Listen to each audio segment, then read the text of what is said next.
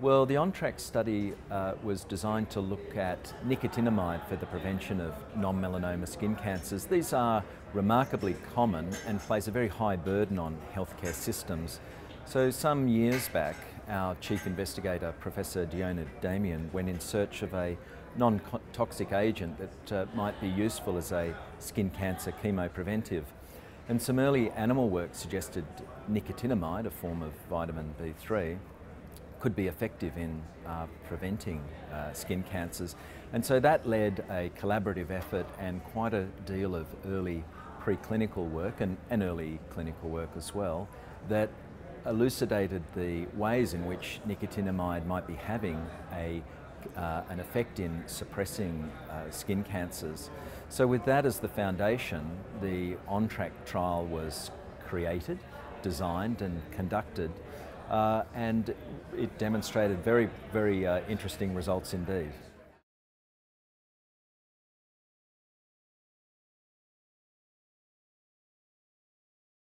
So we enrolled and randomized 386 immunocompetent patients that had a history of non-melanoma skin cancers, at least 2 in the previous 5 years.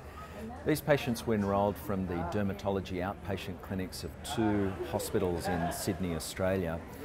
And they were a representative mix of the sort of patients that would routinely be seen in the clinic, with ages spanning from 30 right up until 91, if I recall correctly. The average age was about 66 and 63% were men, so very typical of the sort of skin cancer patients seen at these clinics.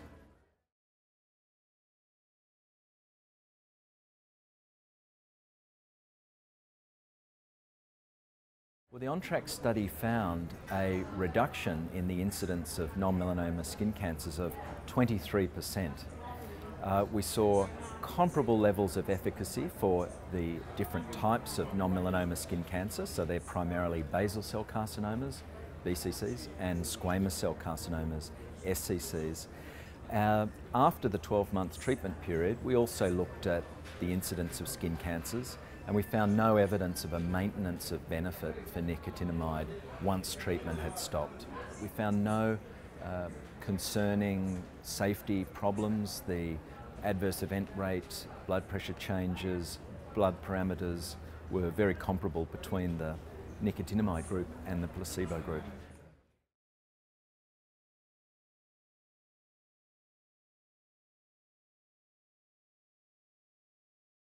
The recommended daily intake for nicotinamide or vitamin B3 is about 20 milligrams per day.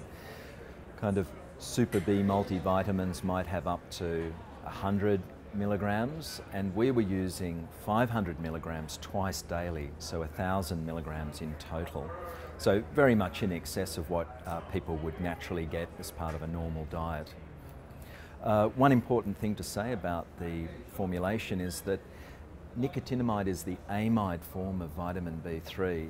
There are other forms, niacin, nicotinic acid, and they should not be used as substitutes for nicotinamide. They have side effects that are not seen with nicotinamide.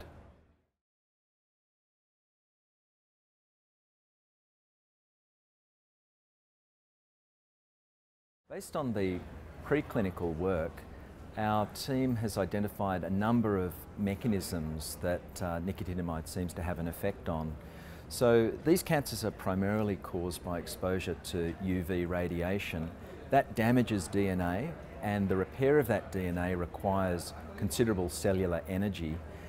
The UV has, unfortunately, an additional effect in terms of depleting cellular energy, so it's depriving the cell of the energy it needs to repair the damage that's been done. And that can lead to mutations arising. Another is that UV radiation has a suppressive effect on the skin's anti-tumour immunity. So putting all these things together, it increases the risk of carcinogenesis arising. So nicotinamide plays a fundamental role in the production of cellular energy. So it seems to boost the cell's access to energy just at the time where it needs it, after it's been damaged through this UV exposure. So the preclinical work has demonstrated this, that nicotinamide increases cellular ATP that's been depleted by UV exposure.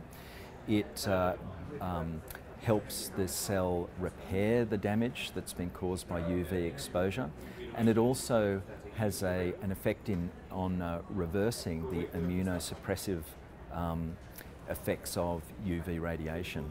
So there are quite a number of mechanisms that we've demonstrated nicotinamide acts on, and there are some other potential pathways. Nicotinamide might have an effect in inflammatory processes which are thought to be involved in carcinogenesis. And indeed, nicotinamide is used routinely in the dermatology clinic for the treatment of certain autoimmune skin conditions because of its anti-inflammatory processes or mechanisms.